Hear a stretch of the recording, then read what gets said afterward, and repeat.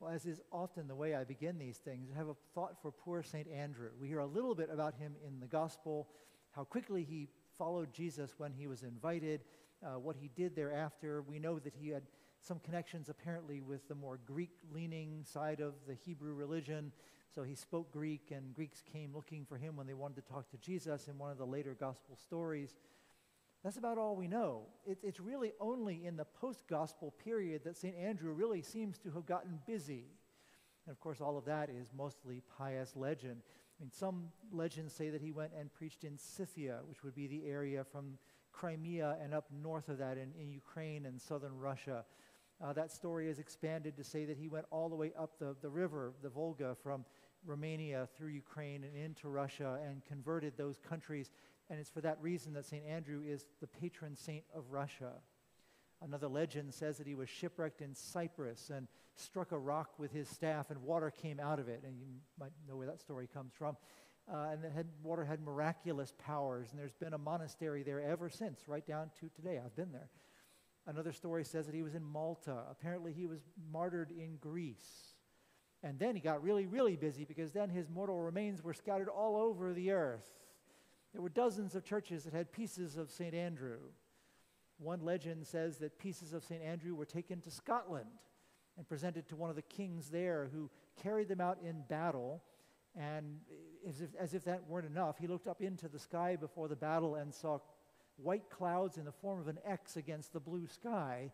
And so under that sign, he conquered. He was successful. He won the battle. So you have the blue flag with the white cross on it, even down to today. And so St. Andrew is the patron saint of Scotland. Even though he never went there, he may or may not have had pieces of himself go there that may or may not have been by divine intervention, depending upon which story you believe. And it only gets weirder from there. At one point, the Byzantine emperor sent the skull of St. Andrew to the Roman emperor, because what else do you get for the man who has everything, I guess? And it was only in the late 20th century that all of these various relics came to be collected and sent back and more or less reunited in a church in Greece.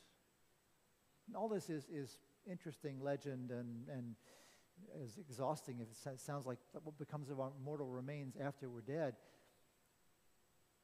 But for us here today, sitting here, I wonder what it says to us about how much we can really understand about where it is that God is going to take us.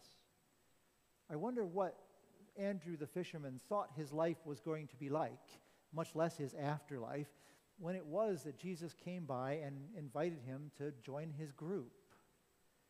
I doubt that he imagined that any of these things were going to happen to him. Probably he figured, well, I'll go along for a little while and I'll see what it's like, and maybe it'll give me some new ideas or a new thing to do. I don't think he thought it was going to take up the rest of his life and that it would in some way create a legend for him that would last for 2,000 years. I doubt that that's what any of us thinks either. And there's probably no reason why we should imagine that our life will be just like his. But I do think it's worth remembering that sometimes when we are caught up into what it is that God desires for the world, what it is that God desires for each one of our lives, it will take us in directions we never really expected, to places we never really expected to go. And perhaps even will enable God to do something through us that was beyond our imagining and beyond our capacity. I doubt that the fisherman Andrew ever imagined traveling thousands of miles and speaking to people who spoke other languages and all those other things. In some way, dear friends, that is what God calls each one of us to expect. That the mission of God, the vision of God for the universe is beyond anything that we can imagine, anything that we can envision, anything that we can plan, anything that we can do right this minute. It's only by that saying yes, at that moment when Jesus comes by and says, well, why don't you follow me, that all the rest of it becomes possible. So, dear friends, be careful what you wish for. Be careful what you pray for. Be careful what you say yes to. God has bigger plans for you and for me, for all of humanity, and for all of the universe than any of us can imagine.